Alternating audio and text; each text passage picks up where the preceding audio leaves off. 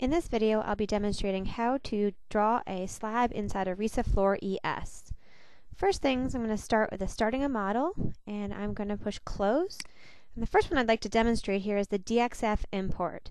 So this is the easiest way to import a model directly from Dxf or some kind of a CAD format directly into RISAFloor ES. You go to the File, and you go to Import, and I'll go to Dxf File. At that point, I can find the file on my computer that I'd like to import, push Open, and here I get some choices about the layers I'd like to import. So I can find all the layers I have in the model. The beam layer I'll be calling beam lines. The column layer I'll have the column blocks. Blocks are what gets imported into RISAFloor ES for columns. The walls here I have on a wall layer, and let's see here, wall lines. And I won't be bringing grids in, this would be a project grid, but I do want to tell the program that it's a concrete floor slab. And in that concrete floor slab, I'm going to find the outline here of the slab edge. This was drawn in Dxf. I'm going to import all of these different pieces, and I can say OK, and automatically this floor slab gets created, and my entire floor gets created from Dxf. So this is the slab. If we look at that in rendered, we can see that this is the floor slab rendered. That's the easiest way here to import that. But if you don't have a full drawing like that you want to import, but you do have some lines that you want to start off with, you can also do a Dxf Background. So in order to do a Dxf Background, I'm going to insert another floor, and we'll demonstrate that. So insert floor, I'll call this a concrete floor slab. We'll put this at 20 feet.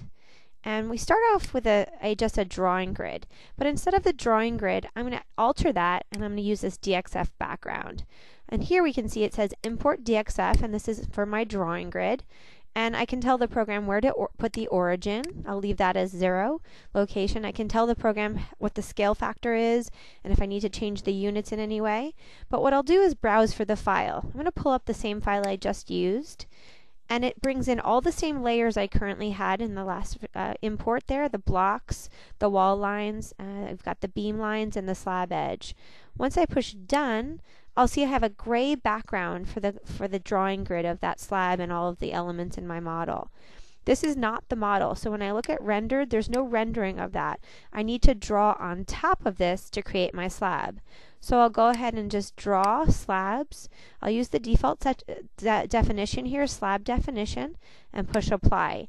And you'll notice that I'm allowed to click on that drawing grid intersection points.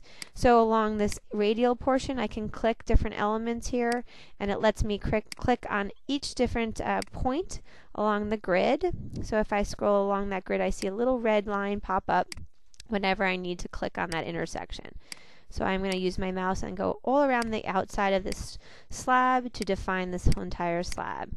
A couple more clicks, and we'll see that I now finished that slab with a green outline. I can push render there one more time, and you can see that now this is the slab edge. So that allows me to draw a slab edge like that as well. I can draw the openings in there, and I can continue to draw columns and walls, all allowing me to click on that gray Dxf background. Another way we can do it is we can insert another floor, and we'll demonstrate a different way here. I'm going to put this in at 30 feet. And instead of using a Dxf import or a Dxf underlay feature, what I can do is I can go ahead and I can show the background of the floor below. So I go to plot options, and I go to the miscellaneous tab, and I see it says show another floor below current floor. So now that I have the floors defined below, I can now start to see that there's a blue outline of the floor below. And all that is just a shadow of what's happening underneath. I can also use my draw tool here, just like I did previously. Use the slab definition 1 and draw following an outline, and it lets me click to every location along this slab underneath. So as I go around the structure, I'm defining the slab edge, and we've got this little red star to help us indicate all the plot points. Okay, so now I have the 3 different types, the Dxf Import, Dxf Background. I've just showed the floor below. I'd also like to insert another floor, and in this case here I'm going to do another concrete floor. I'm going to say it's going to be 40 feet in elevation, and I'm going to use the drawing grid tool. So just like in your drawing grid here, it's just a grid of squares. You can go ahead and just draw from scratch right on top of that drawing grid. This is your default view, so it just allows you to click on any drawing grid intersection point and go ahead and create any shaped slab edge that you need here. So just freehanding a shape, so just to demonstrate the flexibility on this slab edge.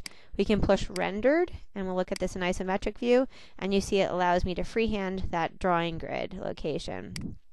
That might be a little difficult if you have a funny little shaped slab, so you might want to use the Dxf if it's oddly shaped, but it would also help you to see that there are node points. So if you did have some control points that you needed to click to, you could do that with the drawing grid here with these nodes.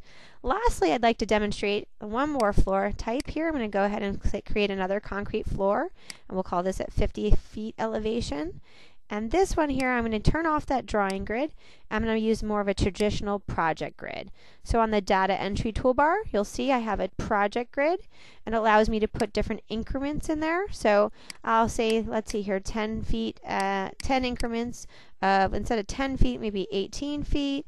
And this is in the Z direction or the horizontal project grid. And then the vertical direction, maybe we'll say this will be 12 feet, 10 increments of that.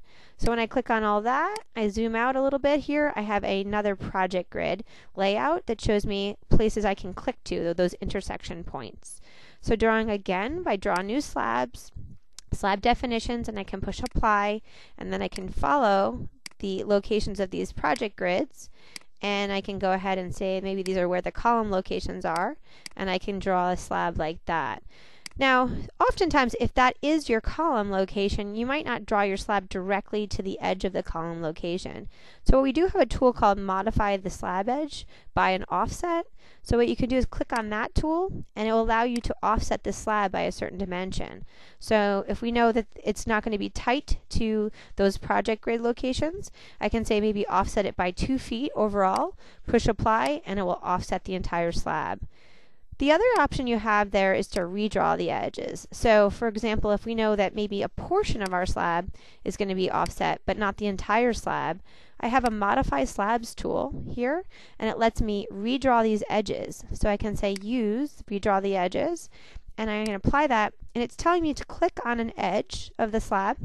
You can say OK, click on that edge, and it lets me now freehand this edge portion. I can maybe bump it out, maybe I just need it to be extended a little bit here, and you'll see that it then redraws that. So there's several different ways to draw your slab, and we tried to go through all the different options here in this video. Thank you for your attention.